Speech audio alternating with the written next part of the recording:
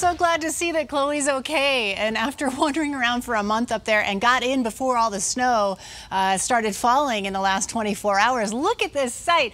We had autumn start officially on Saturday, and Mother Nature just flipped the switch. Cloudy skies, rain, temperatures only in the 40s for us today. Some clouds up in the high country, still a little bit of light snow left at Loveland ski area, but a lot of this has melted off, some of that which we had last night and earlier in the day. But at this point, we've only had highs in the upper 40s here for the Front Range, 50s across the eastern plains, 50s and 60s for the higher elevations where we saw a little more sunshine today.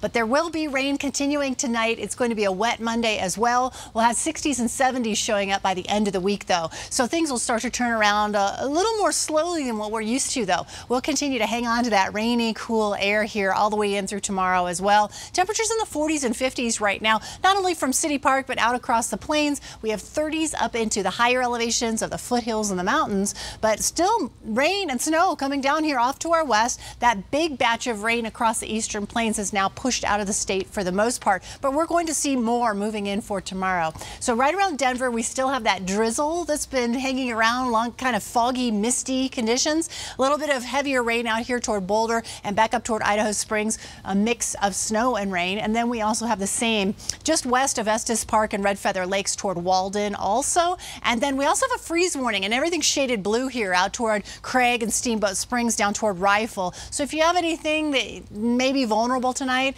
with a freeze warning, be sure to take it inside. We also have another freeze warning here through tomorrow morning around Alamosa as well, down to our south. As for our hour-by-hour forecast, really not a lot of fluctuation in temperatures tonight. We'll stay in the 40s. We've gone from highs in the 40s to lows in the 40s, and we'll stay in the 40s through tomorrow morning, topping out in the low 50s tomorrow afternoon with those clouds and rain showers. We'll have cloudy, rainy conditions tonight, overnight lows in the low 40s. The bus stop forecast for tomorrow, 45 degrees to start out. Then we'll have 54 going home, clouds and scattered showers showing up for us. Now, as for highs tomorrow around the Front Range, we have 57 for Greeley, 54 for Denver, 55 for Boulder, and 56 for Fort Collins with those cloudy, rainy conditions. This will be by 6 a.m. tomorrow right along the Front Range. We continue to see that moisture spreading out across the plains. This will be by 9:30, even some snowfall up to the west into the foothills.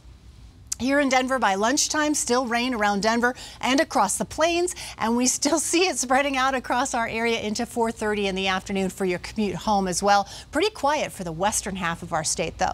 So we'll be at 54 tomorrow, 62 by Tuesday, and 65 by Wednesday. We'll stay in those upper 60s, low 70s here through the end of the week, and then low to mid 70s for Saturday and Sunday with sunshine on the way. That's a little more normal for this time of year, but like I said, we just started fall and it just changed like that. It fell. The temperatures fell. I feel like winter is already knocking.